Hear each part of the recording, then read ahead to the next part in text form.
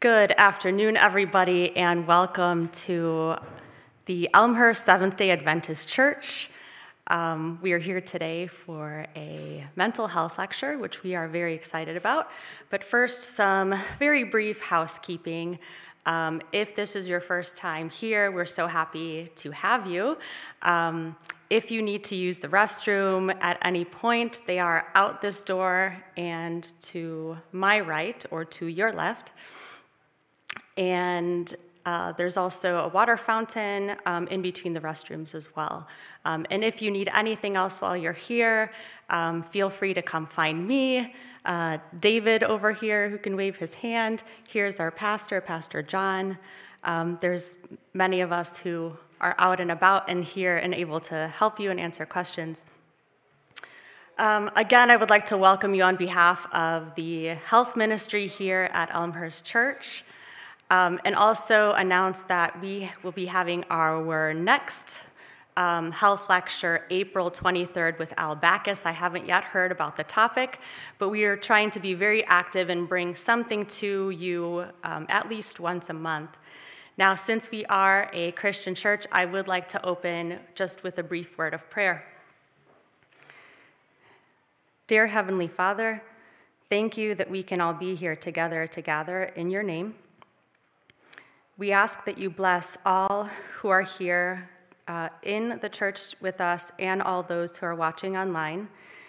And we ask that you bless our speaker, Lisa, as she prepares and gives her lecture to us. Please speak to her and speak through her, and let her words and your words through her be a blessing for all who are here. We ask this in Jesus' name, amen. So our speaker today is Lisa Valiente. She is a licensed clinical social worker with 25 years of experience in social services. She holds a bachelor's degree in sociology from Portland State University in Portland, Oregon, and a master's degree in social work from the University of St. Francis in Joliet, Illinois. She is a member of Phi Alpha National Social Work Honor Society and also a member of the Spanish National Honor Society. For the first 3 years of her career, Lisa has mentored youth involved in the criminal justice system in a restorative justice program in Portland, Oregon. And the following 15 years, she worked in the child welfare system in a variety of roles, case manager, adoption, social worker, and then supervisor. After graduating with her master's in social work, Lisa worked as a behavior therapist to children with autism and their families. And currently, Lisa is working as a therapist for older adults and people with chronic and severe mental illness in several long-term care facilities. She is married to Sergio Valiente and has a 17-year-old son, Nicholas, who makes her laugh and keeps her on her toes with his energy. The Valientes live in Bolingbrook, Illinois, and are members of the Naperville Seventh-day Adventist Church. In her free time, Lisa loves to spend time with her family, reading, spending time outdoors, hiking and cycling, and just taking in the beauty of God's creation. Lisa relies on her faith in God and her own healing experience from depression and anxiety to inform her work with her clients. Helping people has been an inspirational experience that has reaffirmed for her implicit trust that people have the desire and ability to overcome hardships by working together in faith. So with this, I will ask Lisa to come up, and thank you so much for being here.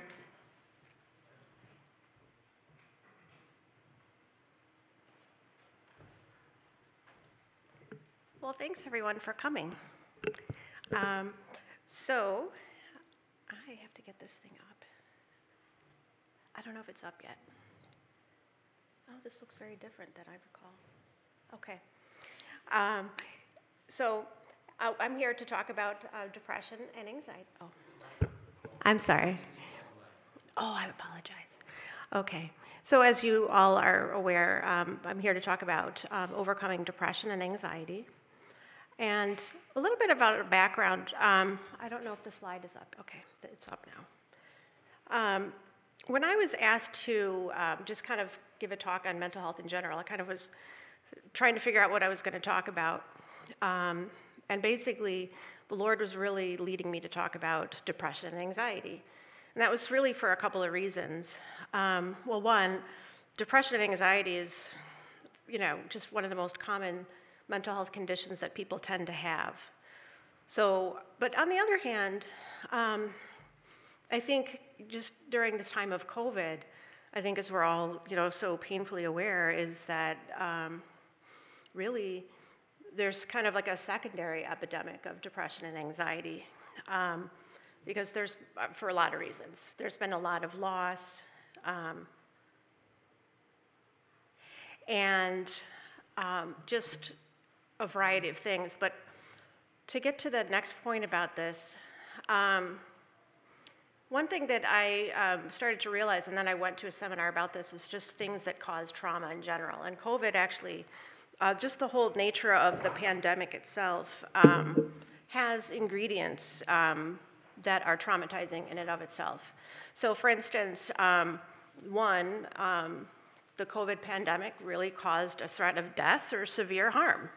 People die from it, or less so now, but people were dying from it. Then it also contained an element of lack of control, an aspect of confinement. What was it called? Sheltering in place. There was that, the element of uncertainty, unpredictability, and the unknown.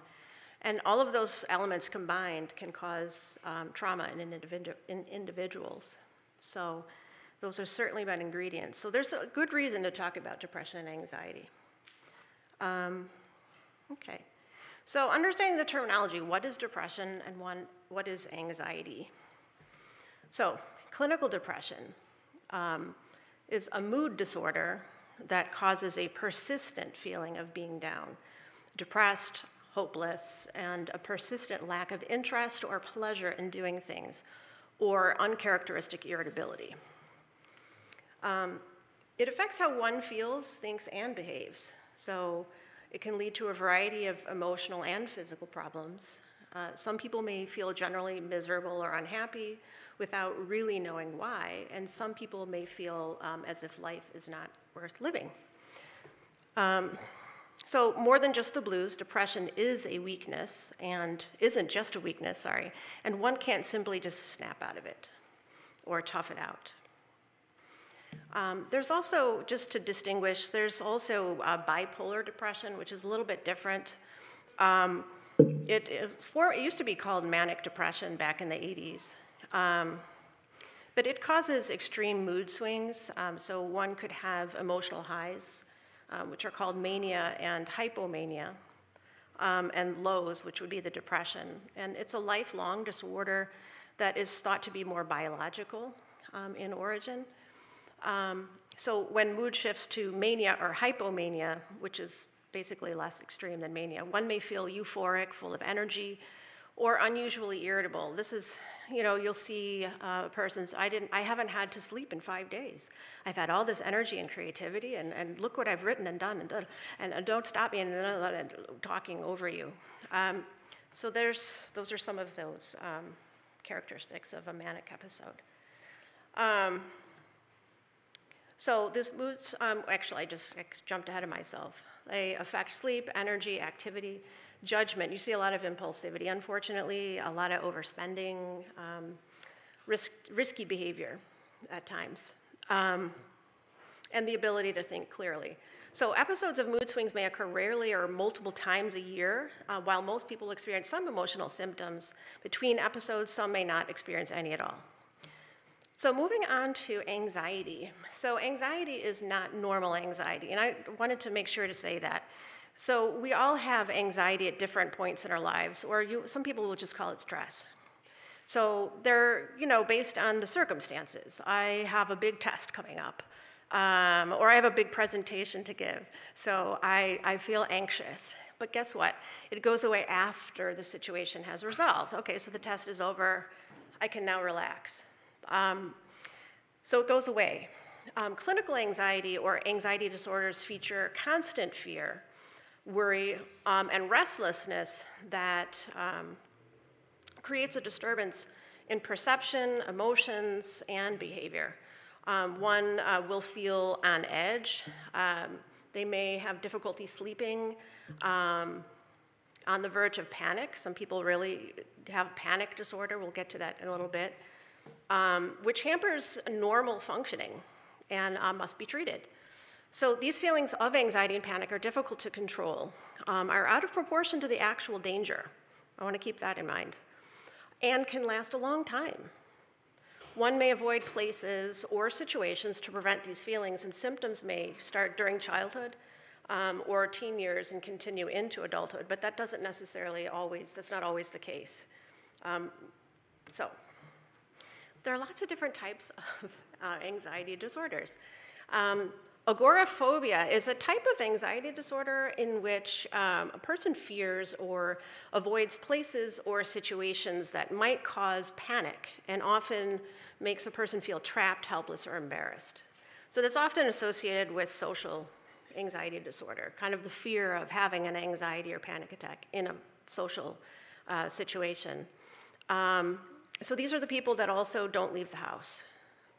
They don't want to go on, in a grocery store where there are a lot of people around. Anxiety disorder due to medical conditions includes symptoms of intense anxiety or panic that are directly caused by a physical health problem. A person who has diabetes and, or somebody who has high blood pressure, and their blood pressure is really through the roof right now, they're going to feel a lot of anxious, or they're going to be really anxious. So generalized anxiety disorder is kind of the one that is the trickiest, because that actually is a habit of being anxious, just in general, about everything that you could be anxious about.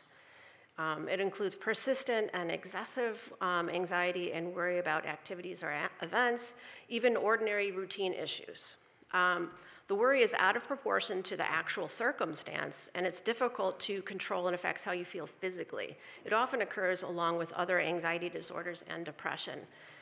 So, yeah, this one is kind of like, well, I don't want to make light of it, but I have a certain rapport with a certain client who deals with this, and I said, "What is this? Your hobby? You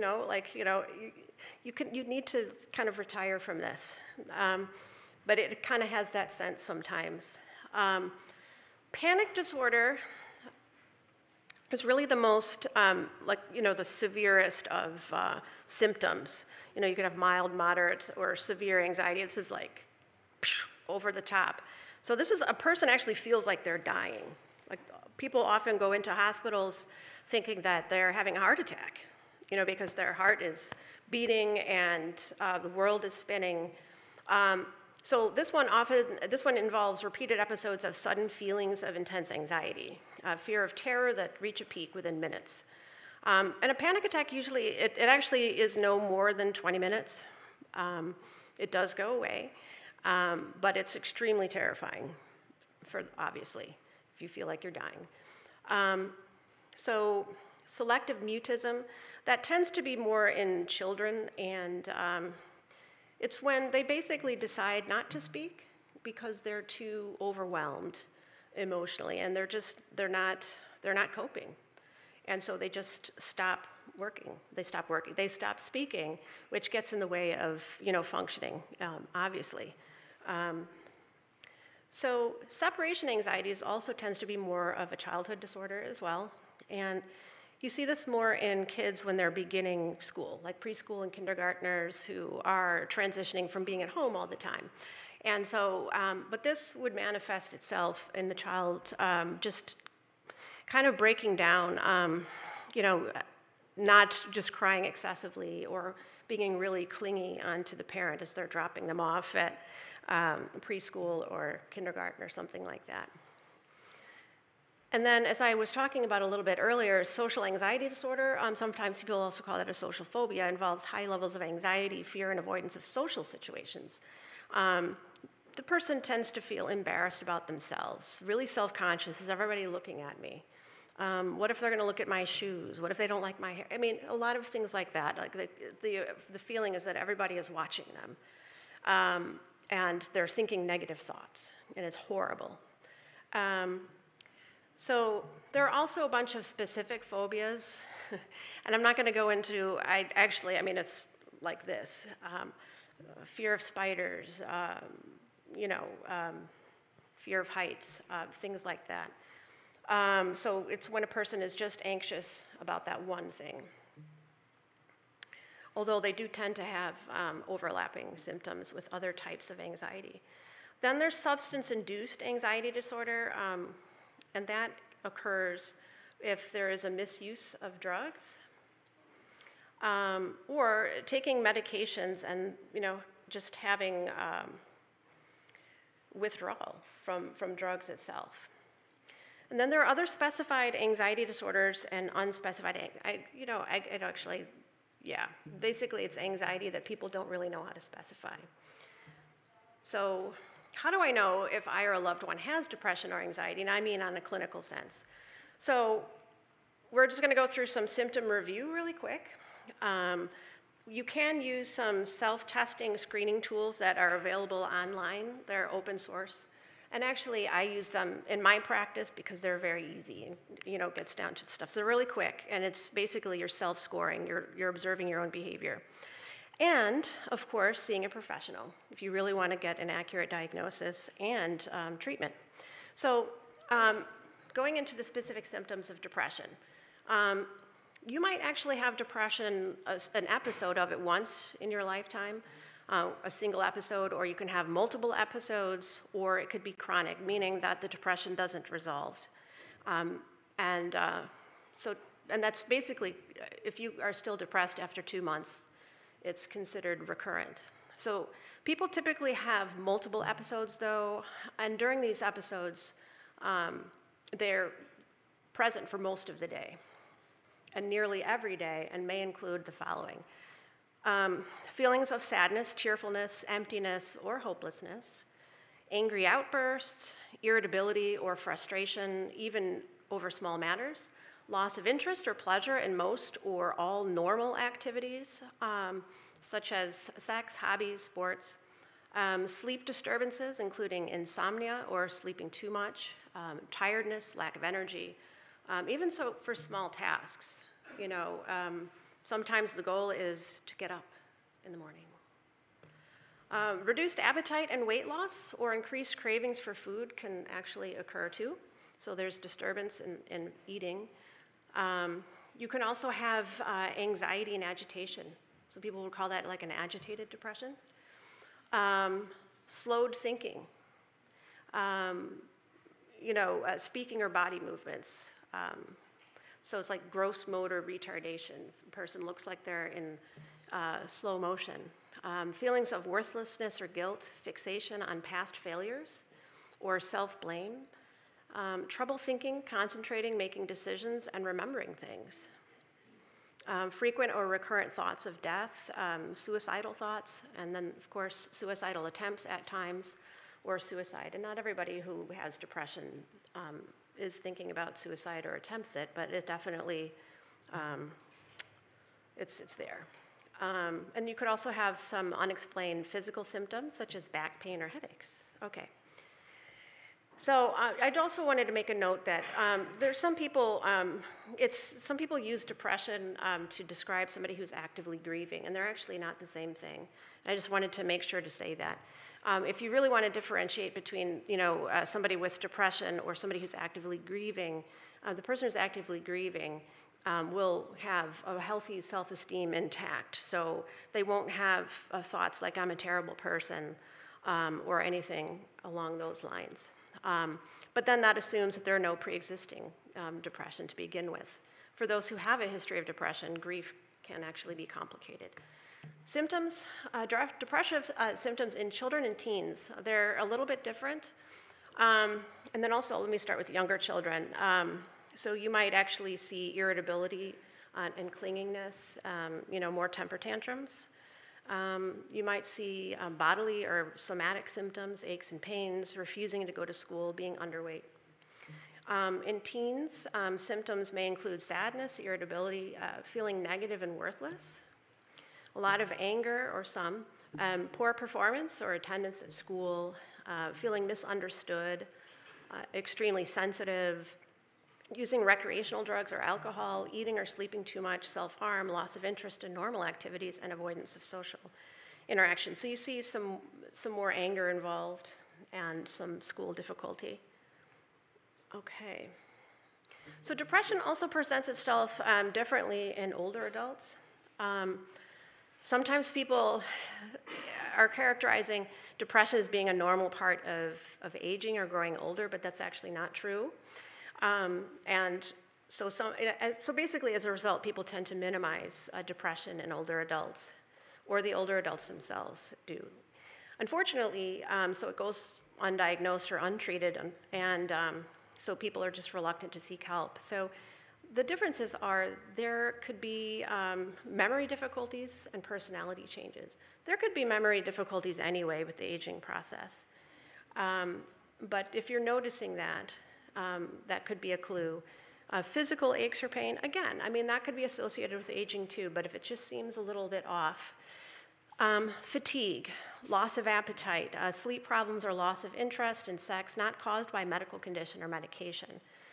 And this is the biggest one that I've noticed is more self-isolation, wanting to stay at home rather than going out and socializing or doing new things. Suicidal thinking or feelings, especially in older men, as a matter of fact. And that actually is the highest risk group for suicide is men 60 or over. Then you see differences in gender. So men do actually manifest depression differently than women. So you could see more escapist behaviors, such as spending a lot of time at work or sports. So you've got your workaholism in there, right? 12-hour work days. Physical symptoms such as headaches, digestive problems, and pain. Problems with alcohol and drug use could be in there. It's not with everybody, but it's there. Controlling violent or abusive behavior. So if you're seeing that a lot in a man, you really do need to consider, is this person depressed? Irritability and inappropriate anger. Risky behavior, such as reckless driving. Okay. So now we move on to the medical causes of anxiety. For some people, anxiety may be linked to an underlying health issue. In some cases, anxiety signs and symptoms are the first indicators of a medical illness. So examples of medical problems that can be linked to anxiety are actually, this is a lot more than I really thought when I was researching this. Heart disease, diabetes, thyroid problems such as hyperthyroidism, respiratory disorders such as chronic obstructive pulmonary disease or COPD, and asthma, drug misuse or withdrawal from alcohol, anti-anxiety medications, and other medications. Other medical causes, chronic pain or irritable bowel syndrome or inflammatory bowel disease, rare tumors that produce certain fight or flight hormones. Sometimes anxiety can be a side effect of certain medications.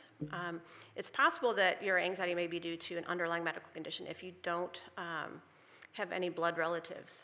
So that could be something that you could, that might stand out for you. You didn't have any anxiety as a child or a disorder. You don't avoid certain things or situations because of anxiety. So there are really no other symptoms of anxiety other than this medical condition that you have. You have a sudden occurrence of anxiety that seems unrelated to life events, and you didn't have a previous history of anxiety. It's just right there. Okay, so note on medical issues, medical concerns can cause a person to become depressed or anxious as an emotional reaction. These are medical causes themselves or physical causes that can create symptoms of. And I don't know if that makes sense as a distinction, but I wanted to make that note. So there are risk factors that make a person more susceptible to becoming depressed or anxious. And the number one is trauma. So children who endure abuse or trauma or witness traumatic events are at higher risk of developing an anxiety disorder, and I could put depression in there too. Adults who experience a traumatic event also can develop anxiety or depression, actually. Stress due to an illness. And actually, that's what I was just talking about. Having a health condition basically is can be very stressful for people, and the worry can really get out of hand. And just stress buildup in your life. It could be a number of things. You had a cascade of events, a couple deaths in the family, work stress, ongoing worry about finances. And we go back to COVID again. People had lost their jobs and all sorts of things. They had financial problems, maybe. Work problems, lots of death. So yeah, it's right there. Okay, so when I was talking about the screening tools, these are the ones that I was referring to. These are really quick and easy to use. That's why I put them there. It's not like a long questionnaire. Most of them are like 7 to 9 questions.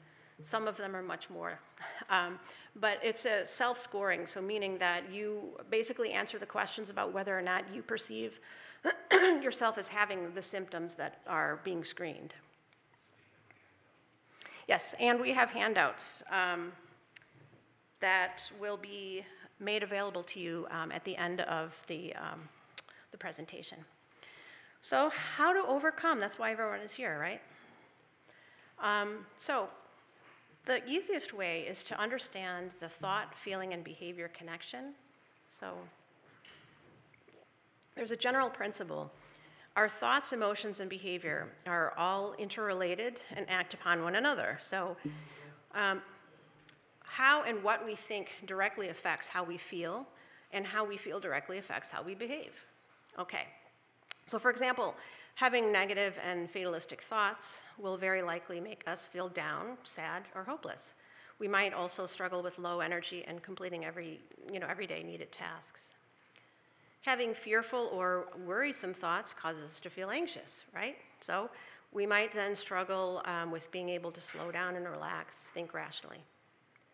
So actually the most effective form of treatment, and this is after lots of research over decades, is cognitive behavioral therapy. Sometimes it's called is referred to as CBT, combined with medication when needed. That is the best one.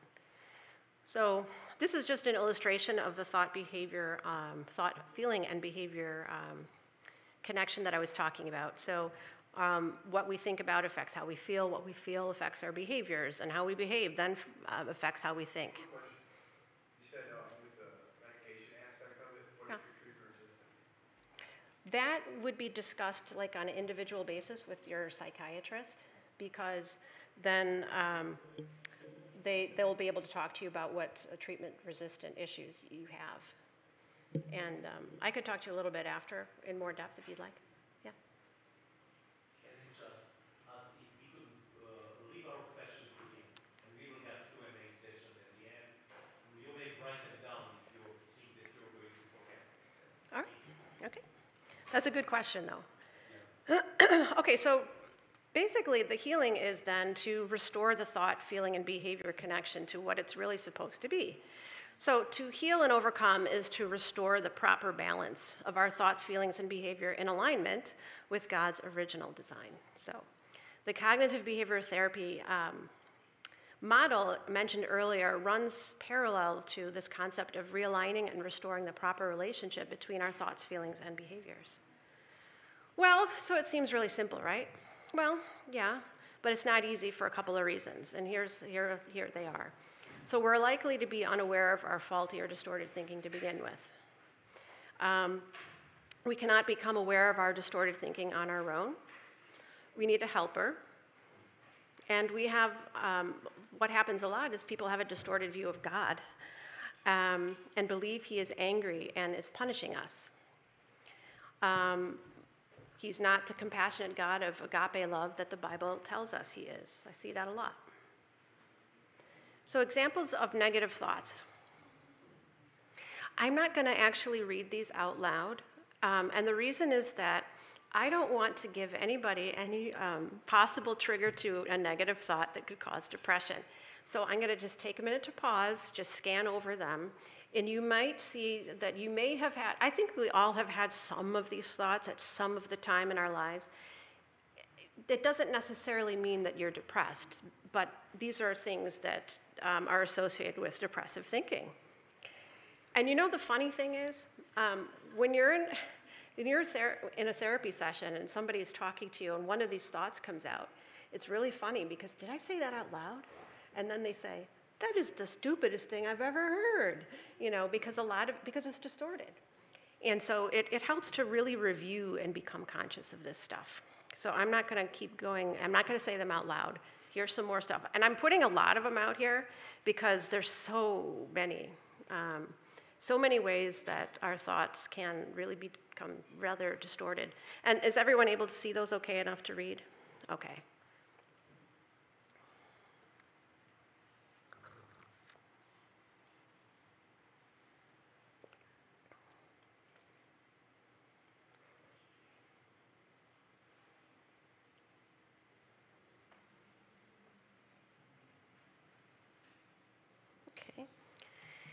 And there's more.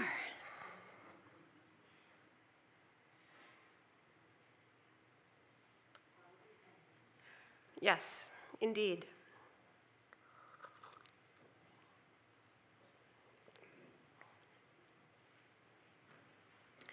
And this is the last page, I promise.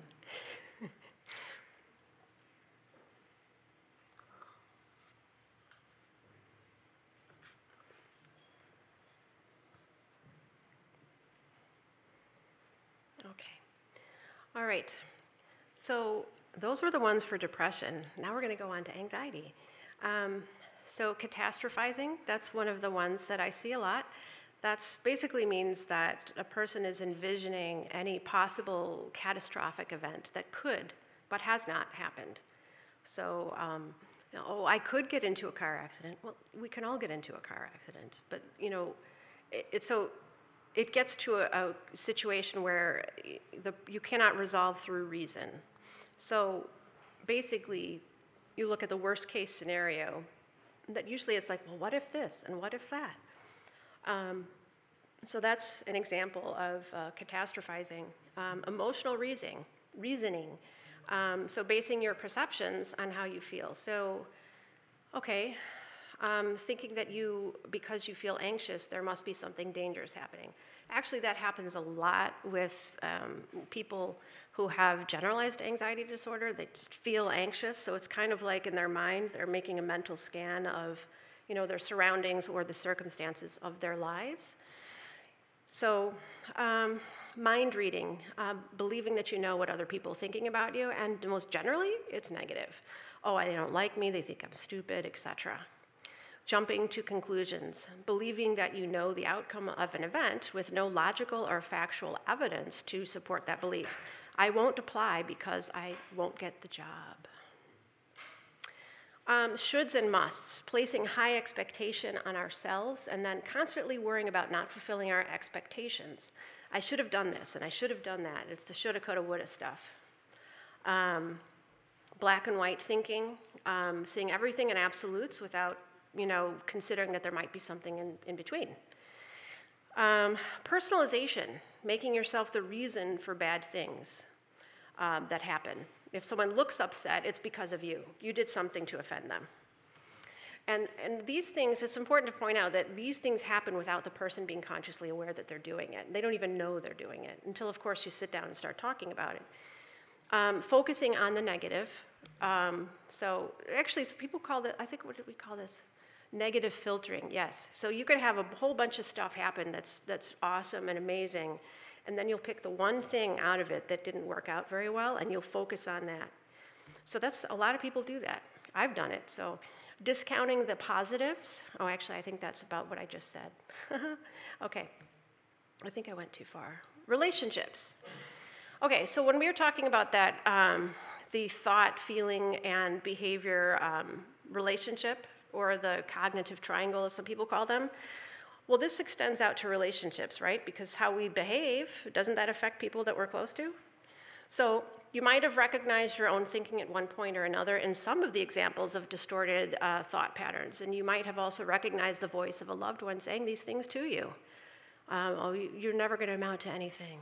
You never do anything right. And unfortunately, people tend to voice the insecurities that they have in their head and project them on other people. basically, yeah, we'll act out our behavior towards those around us, usually to those we're closest to and are around the most often. So the amygdala, why did I bring this up? So if you are somebody who did experience trauma, the amygdala is basically the alert system of the brain. And so it picks up and basically anything that we can get through our 5 senses, and it'll attach it. If there's something that happened, maybe somebody was wearing a certain perfume when the traumatic event occurred, they smell that perfume again and they're back to the traumatic event. So it'll trigger the amygdala to basically fire and start out the alarm system or the fight or flight kind of responses. And so that literally is the hijacking of the thinking part of the brain. It literally happens.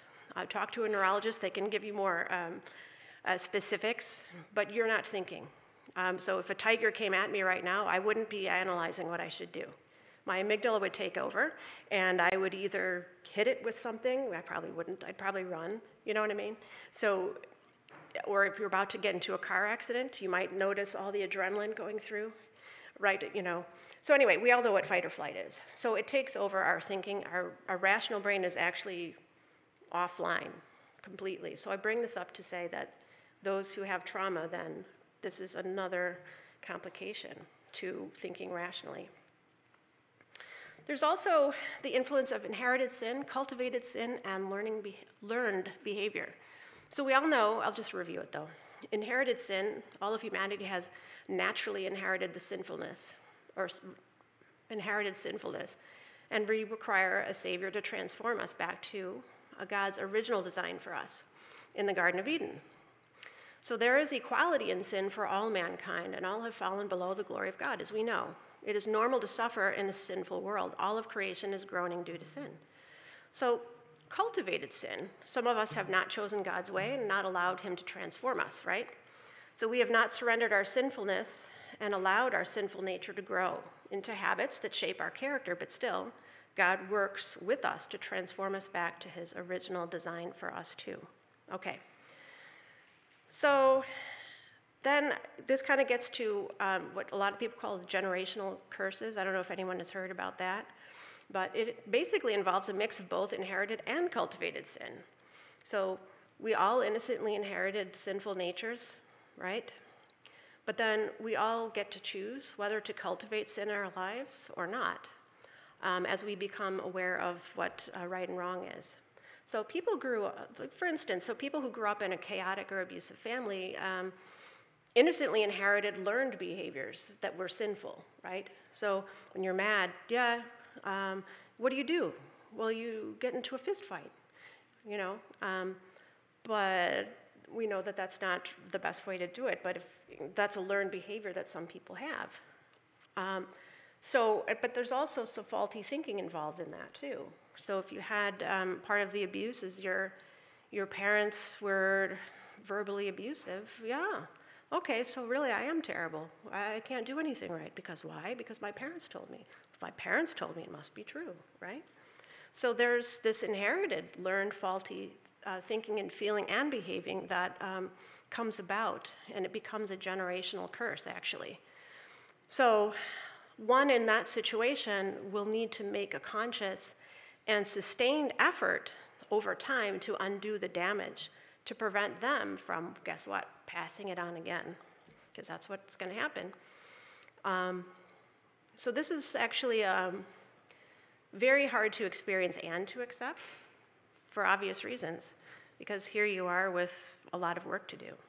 So many people who suffer from anxiety and depression experience a general curse of some kind, a generational curse of some kind. It could be what I was talking about before, alcoholism, domestic violence, child abuse, neglect, narcissistic family members. Those are just some examples. So again, whatever we think, feel, or act out has an eternal impact on not just ourselves, but other people. What we say or do in anger, what we say or don't do in the depths of depression can have lasting consequences that can actually take years to undo. Misunderstanding God's character. crying out to God in prayer, laying our concerns on the altar can be hard, actually, for anxious and depressed people. Anyone operating on a misunderstanding of God's character will have difficulty doing this because there's often great mistrust or distrust in who God is. So if you believed that God is angry at you and wants to punish you, why would you go to that God in prayer, right? It doesn't make sense. So why put your concerns on the altar to a God you perceive to be unloving, angry, or punishing? He would definitely not answer you according to your need, would he? But we know that God is loving and does want us to heal. We know that for sure. So let's look back. I think this is a good illustration at the original sin at the fall as an example. So when Adam and Eve ate of that forbidden fruit of the tree of good and evil, what were Adam and Eve's first emotional responses to the sin? Shame, guilt, fear, right? So then they took their own steps that they devised to correct or hide the sin. So they made, what is out of the fig leaves, right? To hide their sin, their guilt, and their fear. They tried to cover their shame and push down their feelings because they were too painful. And that is actually what a lot of people do. In fact, most people do. There is this desire to push down any feeling that is really just too painful. So they believed Satan's lie and covered up their feelings with lies too. But how did God respond to them? I think this is fascinating. So he responded with gentle prodding. What have you done? Trying to get them gently to see what they did, to woo them to repent, not force, and then woo them to receive the Lord's restoration, right? So the true healing then is for us to allow God to restore us and to realize and actually to restore our understanding of who God is, who his character is, that he actually loves us, he doesn't want to punish us, and he wants us to get better. He wants us to be restored to his original design of us before sin. And then true healing is to allow God to transform us to think, believe, and act on the truth, his truth, and process thought and emotions the way God would have us do. So to be more like Christ with changed hearts, to be complete in Christ. We often suffer in hiding, too, with the same feelings that Adam and Eve had after the fall, shame, guilt, fear. And why do people not seek help for their mental health problems? Right here, right? Shame, guilt, fear, absolutely. I don't want somebody to judge me. I'm ashamed of myself, right? Maybe the therapist will be like that mean God. And a sense of helplessness and hopelessness, right? Trying to push down those painful feelings. The role of compassion. So compassion is actually very important for the healing process. Compassion for others starts with being compassionate towards ourselves. Our forgiveness for ourselves and others is so essential to allowing God to work in us because it necessitates that we acknowledge our inherited and cultivated sins and ask for the strength to overcome them.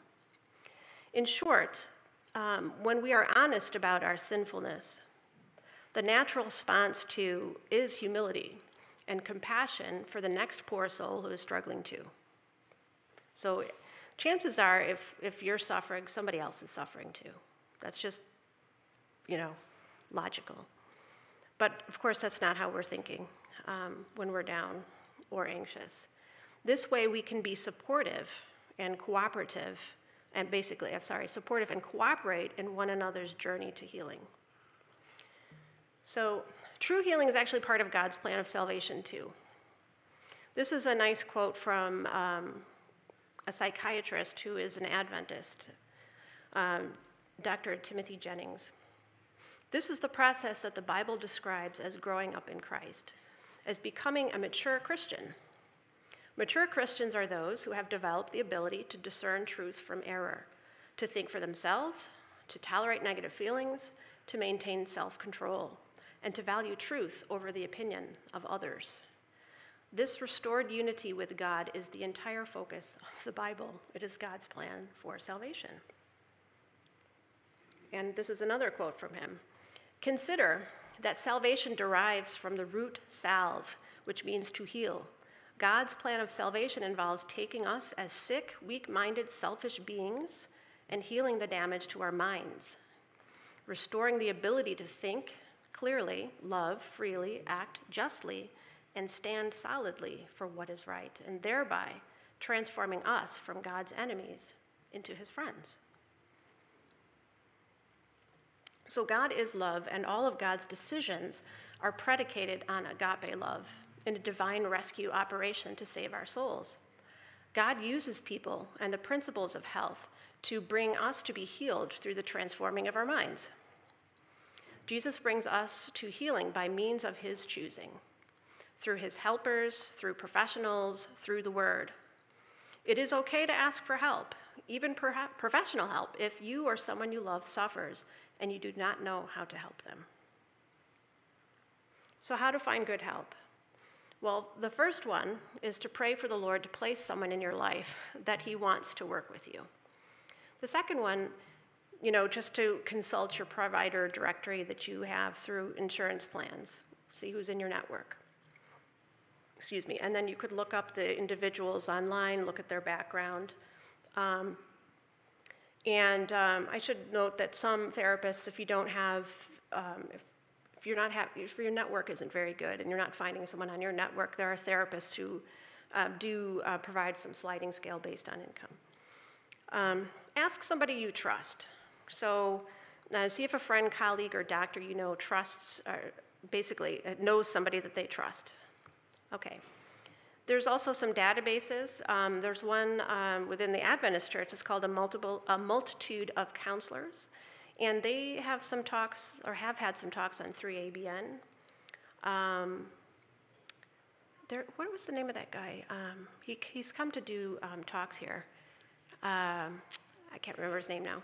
But he's part of this group anyway. And then the American Psychological Association, American Association of Marriage and Family Therapists, they all have databases of different clinicians. Yeah, he's not part of this group, but that's one of them, yeah. Explore local resources. So you might consider reaching out to church for a list of licensed therapists affiliated with your faith. Your community may also have resources to help you. So, maybe if you're a student, your school might have, a counseling center or something like that. If you're employed, what is that, EAP, the Employee Assistant Program, you can actually get free therapy through your job that way. Your HR department might have a list of therapists as well. And then there are also specialty interests. If there are specific problems that you're dealing with, such as domestic or sexual abuse, you might be able to find group or individual therapy through a local advocacy organization. And then there's also, again, certain focus for different issues. There's National Eating Disorders Association, Anxiety and Depression Association of America, National Center for Post-Traumatic Stress Disorder, or PTSD. Okay. All right. I think what would be helpful too is if you are aware of what your goals are in therapy ahead of time. Really, what do you want to work on? What do you want to see change, so that you can discuss that with your therapist or potential therapist to make sure you're on the same page and are working towards the same goal. And also, it's important to note too that your goals might actually change while you're in therapy. You might resolve something and then you'll find there's something deeper there and you talk about that. And that's okay, you just talk about it. Also, if you think medication may help with some symptoms, you'll want to find a psychiatrist or a psychiatric nurse practitioner who could prescribe some medications. Well, yeah, I was going to say they don't do therapy. They don't usually do therapy, but some do. Some nurse practitioners and some psychiatrists, but they're very rare.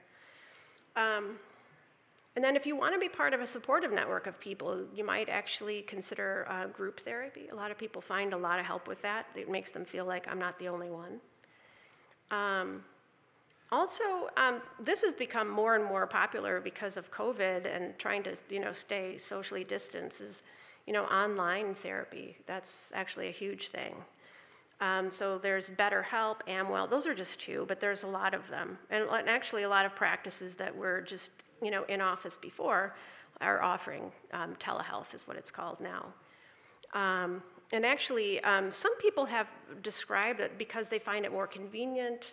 Somehow people are liking it a little bit better. And then make sure to ask questions about the things that matter to you.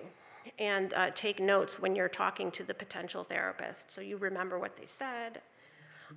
These are just my references. And I am done. That concludes my lecture. So you said you wanted to do some questions and answers. Okay. Yeah. Now I need 2 volunteers. Where are the 2 boys? They wanted to volunteer. They can come. Since this is online, we can ask the questions on the mic. Is this on? I don't. Okay. So that people who are, okay, it is on. Okay, so you just mentioned having a goal for your therapy. Right. Okay, so apparently you mean something more than just not feeling depressed anymore. Could you give an example of what a goal might be? Yeah, I mean, I think, I think that, it is okay to just go with that. So I wouldn't put pressure on yourself. You don't have to do your homework and write down, this is my goal or anything like that. Look, if you go in and say, I don't feel good, that's good enough because the therapist will draw out exactly what that is. So I wouldn't worry about that. We have another question this way.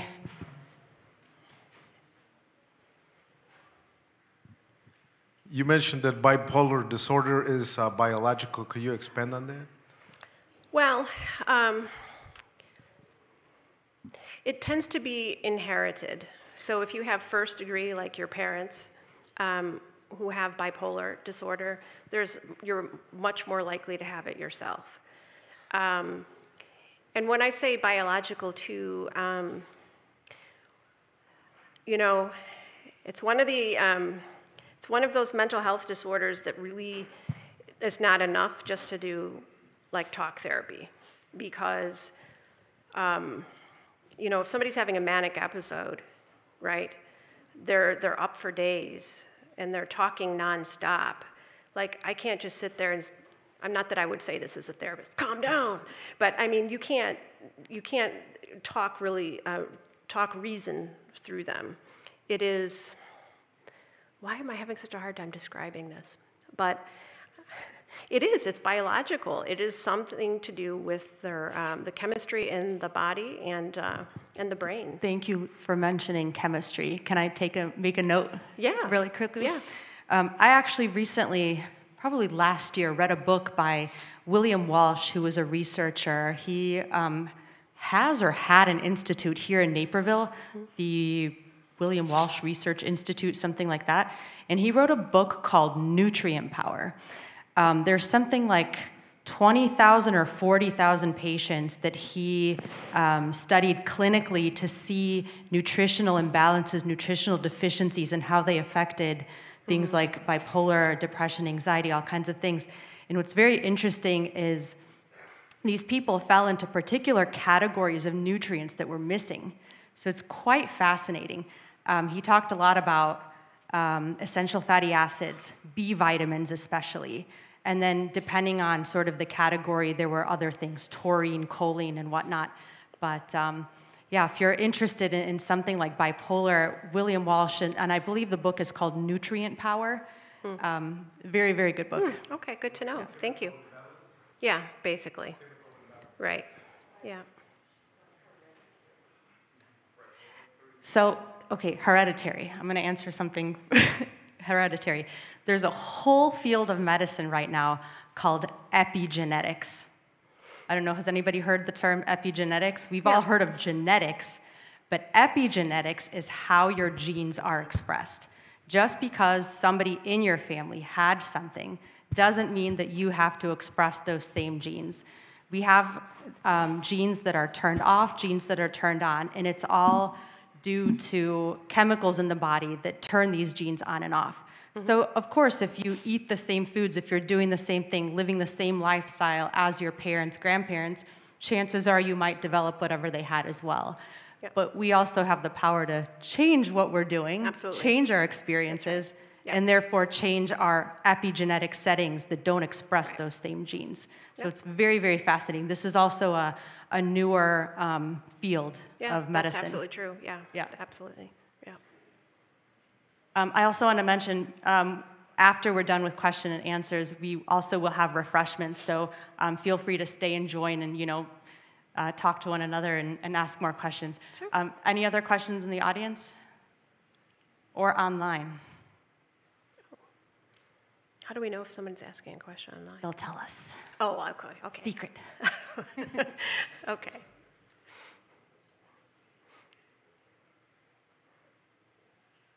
Going once, going twice. Yes. After Sergio. Can you emphasize what not to tell someone with depression? Because some people make mistakes when trying to counseling someone that has clinical depression. Okay. Just get over it. You're lazy, right? It's all in your head, yeah. Or this is one that almost every person that I've ever talked to, they're afraid of being labeled crazy or, losing face and respect and, all sorts of things. So, I think in general it's very important to show and demonstrate unconditional positive regard and respect for that person, because they're coming to you when they're falling apart. So yeah, you have to be very respectful, and you just don't brush things off and you don't try to tell people, no, you don't feel that way. It's important to validate how a person is feeling, not thinking, because as we were talking about before, I'm not going to validate somebody's distorted thinking. That's something that gets corrected. But I will validate the fact that this is very hard for you and it's very sad. You're sad right now. So basically to have a safe and validating kind of environment is important. There is a question, online question.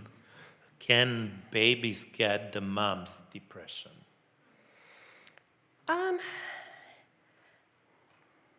So there's been instances of infants and children in early childhood getting depressed. It's usually about attachment issues. So a child who has been separated for whatever reason after birth from the mother and hasn't had a chance to bond might have some difficulty. There's also been a lot of studies about some of the orphanages in Eastern Europe and Russia where the babies were not touched at all, and they basically just turned over eventually, were unresponsive to any human contact or touch, and just died. That's really a bummer to talk about, but yeah, it is possible. It's really important that, obviously children get the loving affection from their parents, for sure. But yeah, it's usually due to attachment issues that would happen. But in terms of, heredity is heredity. So yeah, it probably, if, say like somebody inherited bipolar disorder, through their mother, those symptoms might not manifest for quite some time, though, if that makes any sense. Okay. Okay, the next question is still based on the bipolar disorder. You mentioned episodes or periods of time where certain behavior changes dramatically. It'll be very energetic or down. is there a specific trigger for that, or is just in itself the chemical imbalance? There are triggers to that, actually. It is a chemical imbalance, but it can also be triggered. So a person who just went through a traumatic experience might trigger, it could either trigger a manic, well, actually it's probably going to trigger a manic episode, or a person who's under extreme stress. In fact, it kind of depends on the person and their personal history. And part of a therapy process is identifying what those triggers are. So what happened right before you had that manic episode? Let's talk about that. So, yeah, it's both, actually. I'll make one more note on the chemical imbalance in bipolar. My husband just reminded me. So this is also something that William Walsh talks about in the book Nutrient Power. But there's a genetic test for methyl tetrahydrofolate. So it's a form of folate that is most needed in this cycle that produces neurotransmitters in the body. And it's estimated that something like 30% of the population has some kind of a mutation. There's two different sort of pools of genes, and about 30% of the population has some kind of a mutation. The mutation, depending on which particular gene is being affected, can reduce this sort of folate cycle by 30% or by 60% even. Or if you have a double mutation, then you're not properly using this folate in the body for the methylation cycle, and then further on neurotransmitter production. So this is actually a test that you can do just once in your life to see if you do have this mutation. And the result would be, if there is some kind of mutation, then you know that your body isn't properly utilizing folates from your food, in which case you would take a methylated folate supplement for this condition. So it's a genetic test, blood test, yeah. Not very expensive. I think about $100 or so, from what I understand. Yeah. All right, thank you. You're saying probably take, no. So there's something called under-methylation and over-methylation. Under-methylation can be a problem, over-methylation can be a problem. So if you're taking the supplement methylfolate and you don't need it, you're actually pushing in the other direction that your body doesn't want to go in. See, we're all, with our bodies, always looking for a balance. And you can push the body out of balance in one direction, out of balance in the other direction. So it's possible to take it and not need it and go. And that actually can lead to a lot of different psychological disorders. The over-methylated status, which is actually worse. Those end up being obsessive, compulsive, kind of like serial killer types almost, when they're in this over-methylation status. Interesting. So, yeah. Oh, go ahead.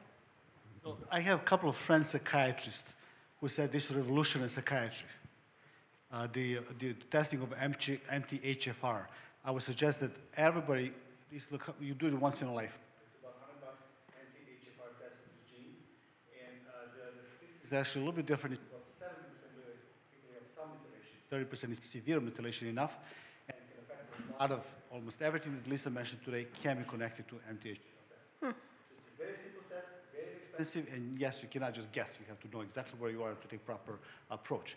This doesn't mean, since this is a camera, I have to be thorough, that you do not take drugs or that allows psychiatrists to stop taking drugs. So I'm not going into drug world. But speaking strictly from a nutritional perspective, MTHFR test is the most important test you can do for your general well-being, mental, but also cardiovascular, because this gene has a profound effect on all cardiovascular diseases. I actually had years ago some young people, 30 and 32, that felt they were healthy, but when I look at their genes, they had a very strong mutation and both had cardiovascular conditions developing. So it's not only mental. MTHFR test, I would highly encourage everyone to go to a doctor and test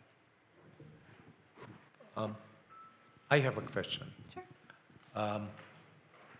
Title of presentation was Change the Way We Think. How do we do this?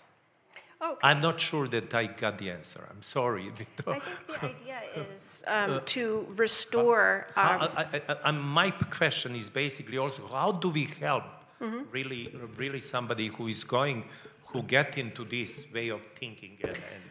Well, I don't think that, if somebody is really clinically depressed, I mean, I think we all have moments of depression or anxiety, right? But if somebody's really clinically depressed or clinically anxious, I wouldn't expect that we as individuals would really be able to treat them necessarily. I think because really the therapy is, like you said, is changing the way you think. So basically, you would need some assistance from usually basically a professional to help you really get at what those distorted thoughts are. Because as I was explaining, a lot of us aren't even aware that we're having those thoughts when that happens.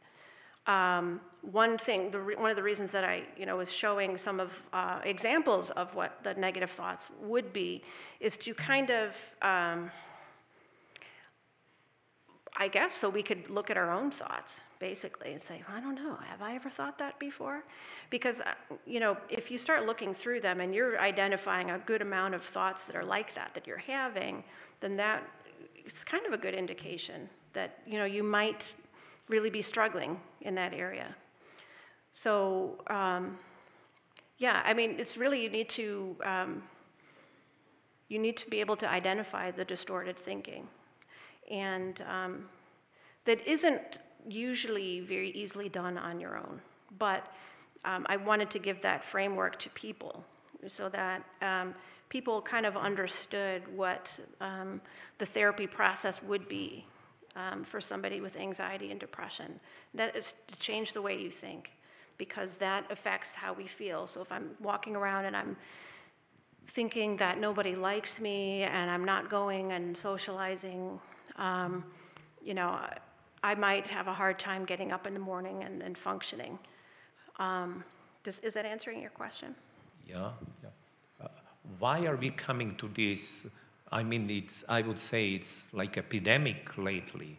Right. And many people are saying because of the pandemic that was there, but I think there is more to that. Even before pandemic, we were going in the same direction.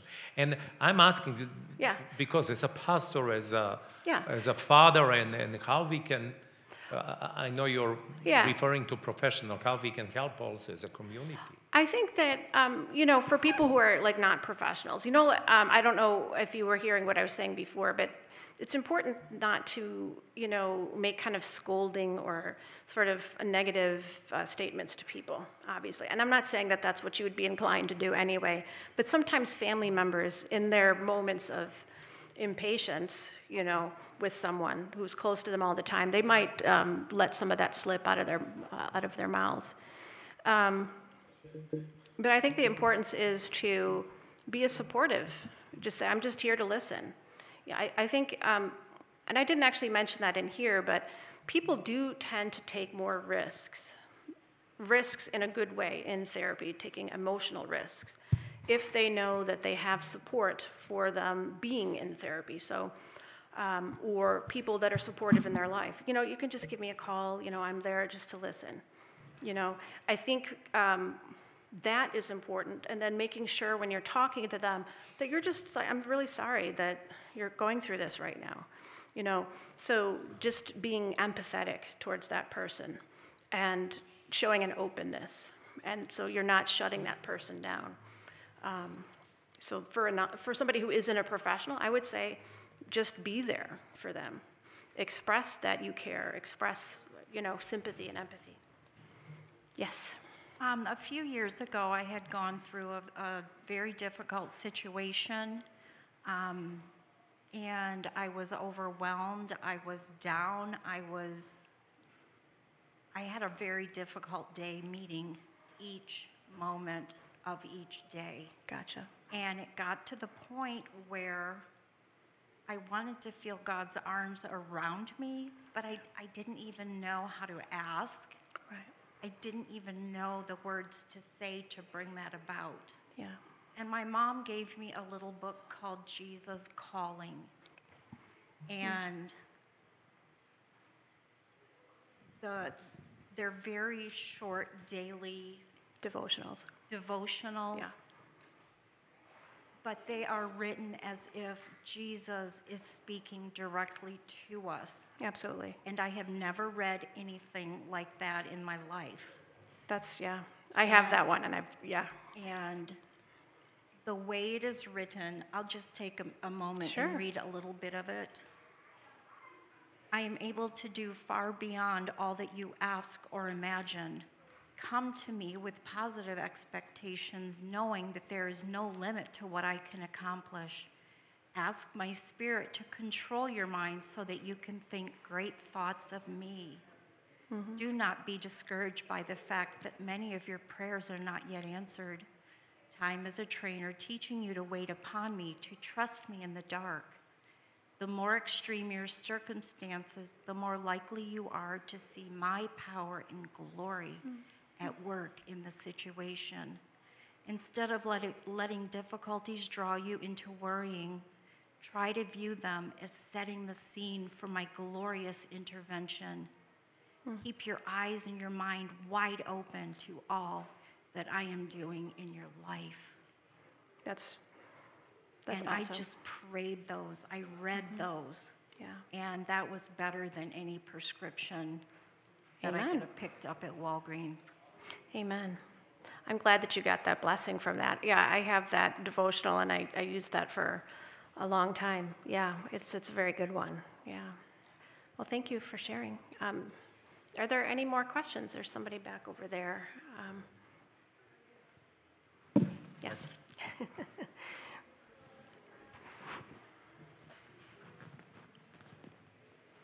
I just kind of wanted to hear your opinion and your thoughts when it comes to this clinical imbalance that you mentioned.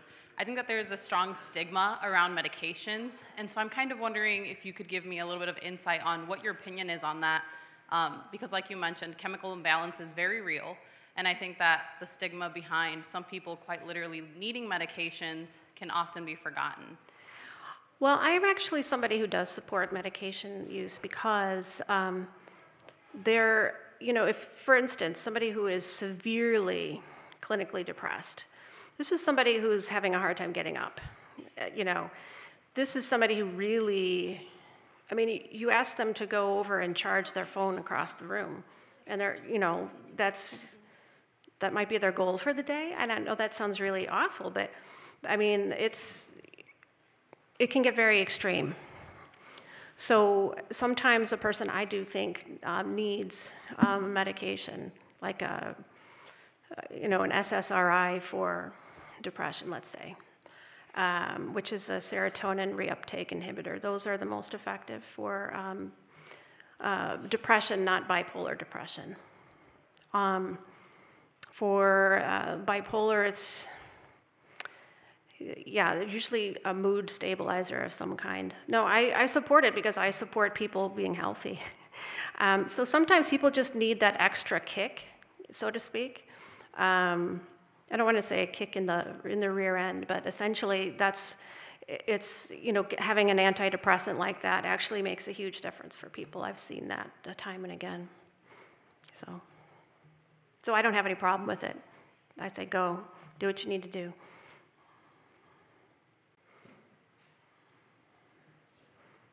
Oh, we've got one.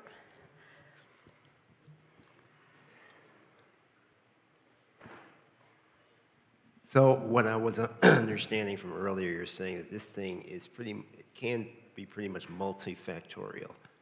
Yeah. And is it common for sometimes for us to put our eggs in one basket, or when we try to figure out?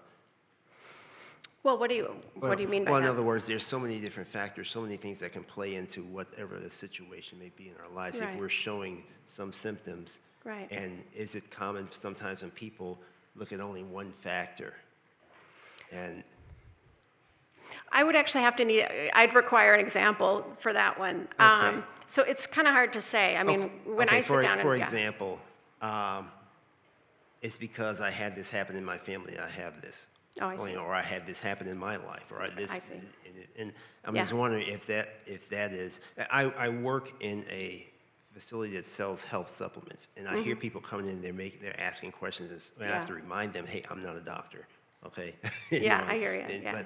But I hear a lot of people look at one thing as a cause and not realize that, based on what you've said, there could be many factors playing together, and that would be one reason why they should see somebody. Yeah, so a lot of that. Right, and so a lot of the sometimes a person could maybe overlook some of the biological impacts and solely focus on family dynamics and lose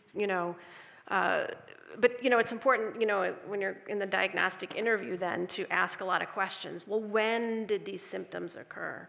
Did you ever have this before? Did you have problems in school? And getting like a whole history, because diagnosing involves the time frame, because there are certain types of diagnoses that for instance that you really can't have until you're 18. Those are different. Those are like personality disorders and things like that. But you have to look at the whole thing. Yeah, you do. Absolutely. I agree with that. I don't know if that answered your question, though. Okay.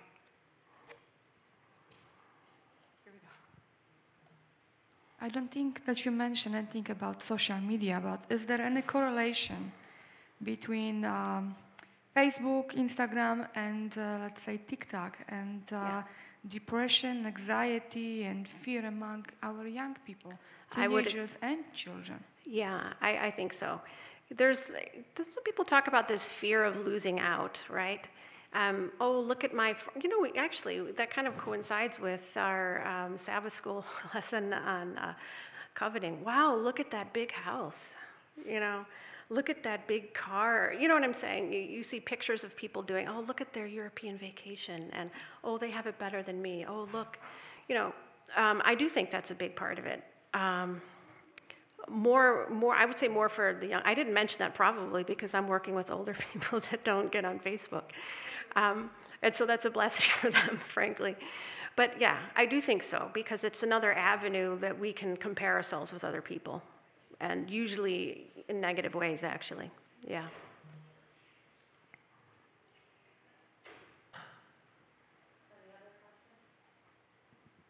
Well, thank you so much, Lisa. You're very welcome. Thank you. This was awesome for continuing dialogue, I think, for everybody. Yeah, definitely. So I'm sure we all have either been there or know people who have in many different avenues. We are going to have some refreshments out in the fellowship hall for all of us who are here right now. And I did want to just mention again, our next health event will be April 23rd by retired health and wellness professor Al Backus. He will be talking about the 10 laws of health. He will cover how the body responds to too much or not enough stress, exercise, rest, nutrients, and other factors. More information on his lecture and other future events, you will be able to find them on our YouTube channel, Facebook page, or Meetup group. So thank you so much for all who attended in person and watched online, and please join us in the fellowship hall. And thank you, Lisa.